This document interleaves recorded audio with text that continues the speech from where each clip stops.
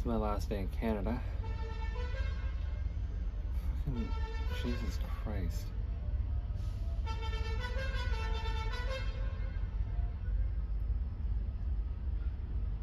Why does that make me so mad? Anyway.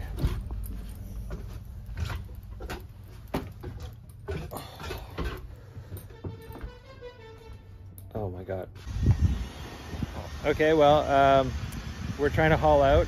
They need all the furling sails off and they're shackled on, so I gotta go up and unshackle them. So here it goes. Got all my tools. You have life insurance, right? They ended up taking 3 or 4 trips of the rig, and I found all the shackles that were holding the furling sails in place, and one of them even split in 2 as I undid the shackle, so it was a really good thing I had gone up there and taken that off, because now we know it needs to be replaced.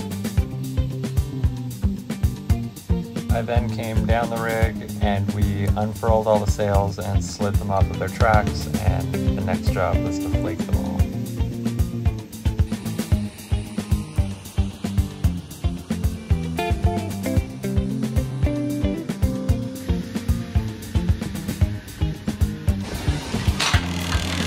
What's his name? Ollie. Richmond?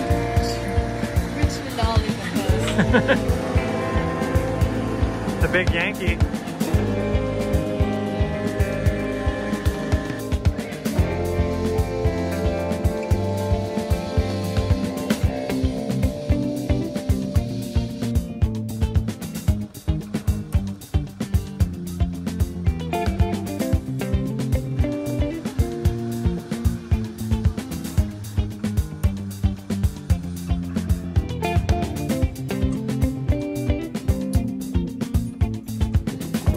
Flaking a sail is a pretty easy operation with 2 people. It's just a matter of strategically folding a sail. That's what flaking is folding a sail nicely. This is how I was taught to do it on the tall ship Providence. From here, we tore down a large boat shed because Haillys was going to go into the same spot the boat shed was in, which really ate up the last of the day, and I only had a few hours left in Canada, and my boat was still wide open at this point, so there was still a lot of work to do.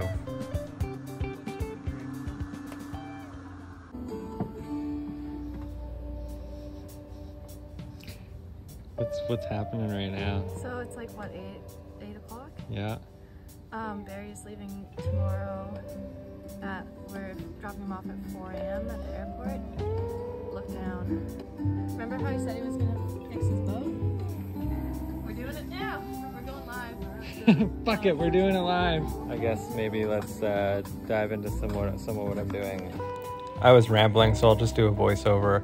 You can see I've replaced all of the rotten mahogany on the deck beams with fresh mahogany, beautiful scarfs, really happy with the joinery. Placed all the mahogany here along the inside of the cabin top. I blame Captain Ron, honestly, for all of this. Wave after wave of hilarity. That's the first. Now we're quoting the Captain Ron DVD cover. Yeah, new mahogany. How dare you say that word? What word? Oh, I said, oh no. Okay, well, I got... Just think inside your brain. I got new plywood on the side of the deck. The thing I'm doing right now is I'm marking all the frames at the top so that I know where to drive fasteners later. And I'll transfer these marks onto the plywood. I've been trying to do this for 5 years. All it takes is the right woman. She ain't lying.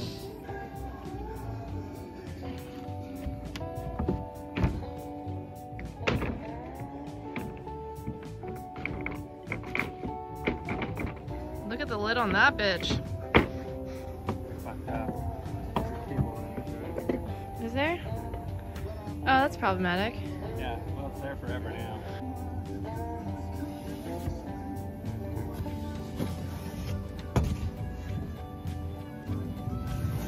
Again, things I've learned from just helping people fix their fucking boats. Yeah, This is one of my favorite little hacks. Genius. Right? Because otherwise you're fucking blind. This saves so much pain and suffering. Yeah. And like this took what, 15 minutes, 20 minutes tops? Yeah. Well, that's like the thing, man. If you want to learn how to do something, do someone. What are you thinking about? If you want to learn how to do something, offer someone who's already doing it help in whatever fucking way that you can help, and then you will learn, and then they will be way more open to teaching you stuff if you already have a hand for them. But if you just go in there expecting someone to teach you everything, it's never gonna happen. Look, this is a weird one. Yeah, she's super wide. But there's missing a part there. What's it? Oh yeah, it goes to there. Right? Yeah. Yeah, she's super wide there. She's super wide there, so... Because there's several frames and plywood. Right. Then this is like a corner. Oh wait, did I fuck up? You got it. Oh. It ends there. But it will eventually. Oh, good. So actually, that's yes, like thank careful you. there. Yeah. Maybe goes to there, so be conservative there.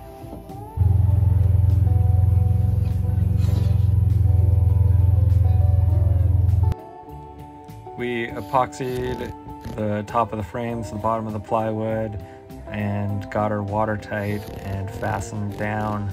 And then from there, it was time to pack and try and sleep for an hour or two before my flight. With the dagon nicely sealed up, it's time to put her to bed for the next 1 to 2 months. It's hard to tell with the Pacific crossing how long it's going to take, but my work was done there. And now the next big thing coming up was Hailey taking care of the haul out and me to get myself to Tahiti. That's the street dogs. Everyone's super chatty. Like a place that was meant for me. Unfortunately, I don't speak the language. Yeah, walking to the hotel because the conversion from Canadian was going to be $80 for a cab, and I'd rather walk for 2 hours and pay myself $40 an hour to do it. So this guy pulled over and offered me a ride, and we were able to communicate slightly through broken French and English, and eventually he asked me to suck his dick, which obviously I did. And that didn't really do it.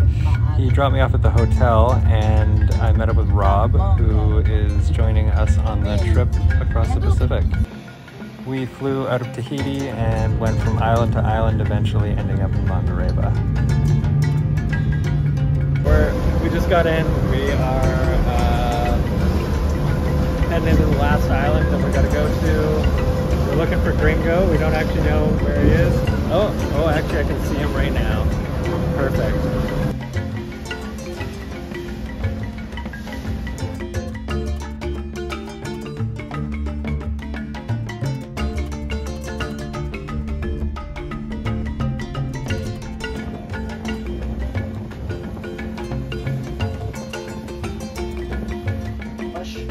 Right? And I can also use the lift pump as like a boost pump. Bleed the injectors. So we're just getting ready for haul out. Barry is on his trip now, and Simon will be here next week, but it sounds like we have to pull the boat back, flip it around, and go butt end in. So I'm gonna be pulling the ropes to get it to turn, and then we had to cut the mizzen boom rope in order for the lift to get in there. So I'll try and grab video, but it's gonna be pretty hands-on, but I'll do my best. Okay. Just turning her around to get into the lift, so she's going stern first. Yeah? Okay. 4 speed. Top of the deck. I think we're good. You know, every boat is beautiful, but No more Botox for her. No, she's perfect, but she needs to stop. Healthy diet and exercise.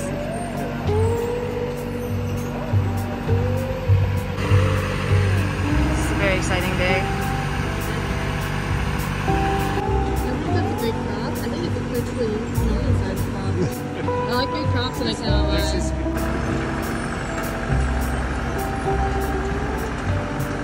Yeah! Look at her. The hull's in great shape. Just walking behind the boat.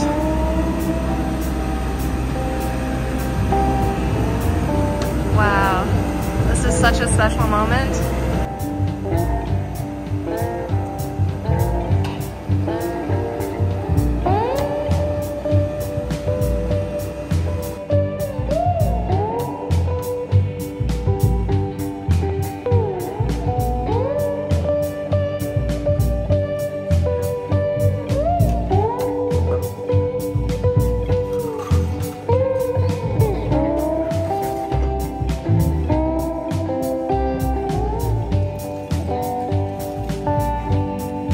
Huge thank you to everybody at Straight Marine for all your help with all of this.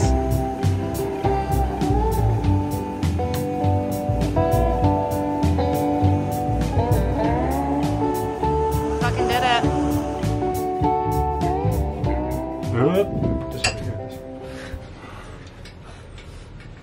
This is it. This is where it starts.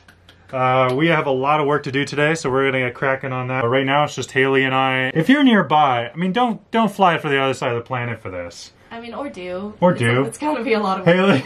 Please help me. All right. Well. Donner calls for aid. The torch is lit. Okay. Well, Hailey's lighting the torch. We're gonna have to do a lot of cleaning and sorting out before we can even house them on here. Exactly. Well, no, we cannot house anyone on here. That's clear. I feel uncomfortable being here right now. Okay, cool. Let's get out of here then. All right. Let's get some. Is it me? Am I making you uncomfortable? Yes. Yes, Okay. you are. Okay. God damn it. Great. All right. Do you mean there's a shower in there? Yeah. It doesn't look like it. There's No. a bathtub in the other one. There's a freaking bathtub. And then moving forward, we have these cool V-berths. And you know, usually when you say V-berth, and maybe it looks a little cramped in here comparatively, and sure it is, but remember, I am 6.5 feet tall, and I am standing upright right now. Inside here, I have to crouch maybe 2 inches, but that is an insane amount of space for a V-berth. Yeah. Considering there's no cabin here, this is just deck above us. There's a place for magazines. Spectacular. Yeah, like well, we've got to keep our magazines there. That's handy. All the Playboys. Even he used to dress up like Santa. You should check that out. Look at his suit. So actually he has 2 Santa suits as far as I can tell in here. So if that doesn't speak to his character, I don't know what does. So we're only the 3rd owners, probably? I think so. That's crazy. Yeah. I'm not, by the time, if anyone knows anything about free boats, by the time you get your hands on it, you're usually the 20th or the 30th owner. Welcome to our kitchen. This is... We have a washer dryer. A galley with a washer dryer. As far as I know, it works. It looks like probably the newest thing on this boat. And it's straight up from the 90s. I don't think I've even opened this cupboard yet. It's alright. It'll open. It opens like this. Haha. Yeah, so. And then you got a latch right there. Right. And that does that. Look, that is so tall. Look. Can you reach the top shelf there? No. It must be like, in this area, it must be like, what, 10 feet tall almost? This feels like a ship, not a boat. It's just so tall. She's a friendship, is what she is. No. So you can see, this is exactly what we're dealing with. There's some of the worst of it right there. Well, some. Emphasis on some. It seems to be in a lot of places. Yeah. So, and also, I think there's spiders in here. It's a boat. Of course there's spiders in here. No, it's fine. I'm friends with spiders. They'll be good to us. So check this chart plotting station. Like, chart plotting station. Let me just clean this up first before you get it on video. It is just unbelievable how much bigger everything is in this boat than I'm used to seeing. Fucking free TV, bro. This is a full-on desk. Morning. My goal today is to finish cleaning out the V-berth. I just cleared everything out of there that was remaining, and I got this extra double strength cleaning vinegar. So dealing with the mold right now, hopefully, and just clearing everything out is gonna be really, really beneficial. So once I do that, I'll show you guys a picture. I'm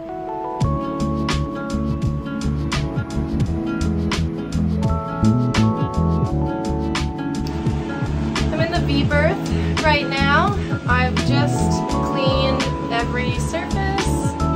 You can see it sparkles a little bit, it's shiny. I haven't gone in the chain locker, not gonna lie. I don't know what I'm gonna find in there, so I'm just gonna hold off for right now. But already 1,000 times better. So what I did was I sprayed the whole thing down with the concentrated vinegar, let it soak for an hour, and then I went in with the scrubber and soapy water. I have this little bucket that actually the scrubber fits perfectly in there. And I just took that whole thing and I went over all the walls, and then I wiped it down with shop towel. I think once I let this air out, because the humidity is like close to 100% in here, I'm gonna go in with hot soapy water, wipe the whole thing down again, and then once that dries, I'll probably respray it with vinegar. But I think that that's probably my game plan for just getting the filth of everything off. Okay, bye.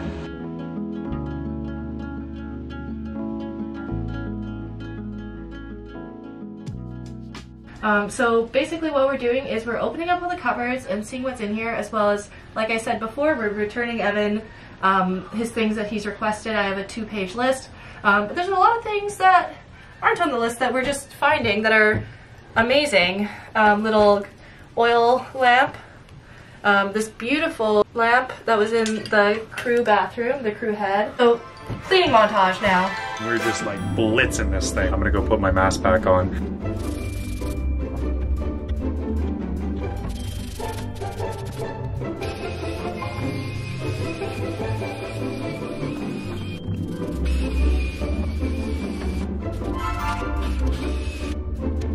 This is the end of the cleaning for me. Look at this van, absolutely jam-packed. We have all the sails, all the covers.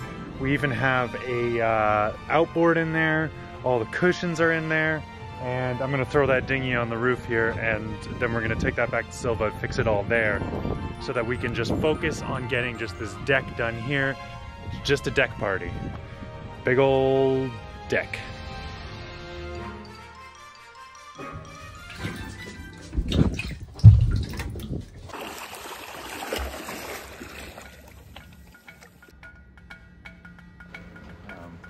I was hired as delivery crew aboard this boat, and Gringo had just sailed across the Pacific from the Galapagos Islands. From here, we would set sail on a 4,000 nautical mile trip across the Pacific. We had plotted our course for Cape Horn. But before we raised anchor, we had a bunch of servicing and preparation to do, as well as provisioning for the trip. We tensioned the entire rig, stem to stern, and it's a Dyneema rig, so it was a fascinating process. I also spliced up some Dyneema whisker stays and a bob stay.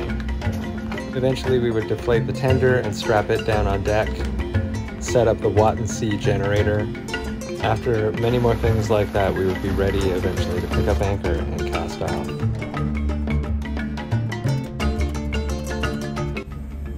We leave tomorrow, and we're just doing a big cleanup now, and things are getting pretty close to ready.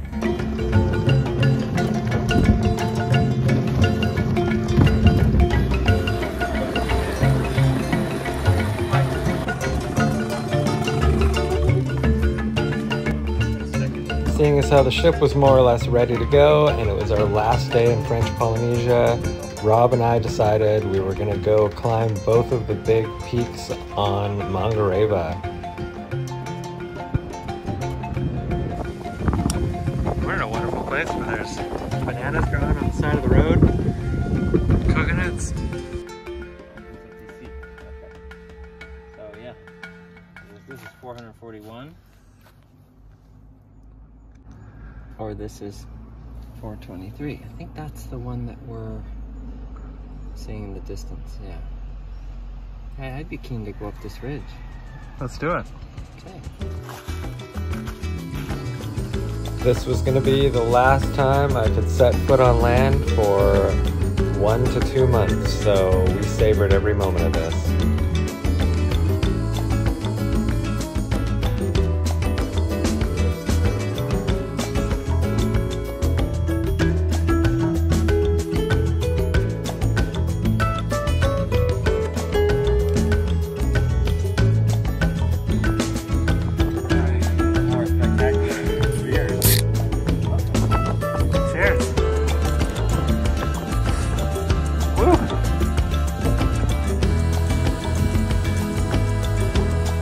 Not satisfied with climbing just the one peak, we headed off immediately to go for the other peak, and it was so worth it.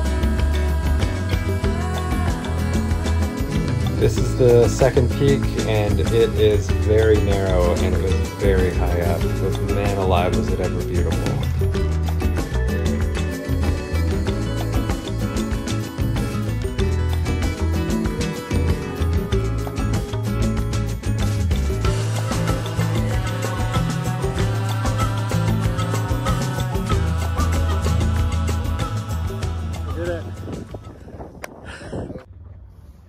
Okay, we're probably an hour or two away from departing.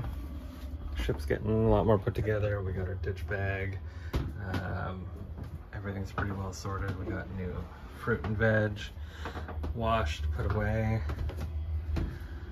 Got all the salad put in here. Got all my stuff in dry bags in case anything happens. Yeah, almost go time. Thanks for watching, liking, subscribing, everything. The response has been overwhelming. Thank you so much.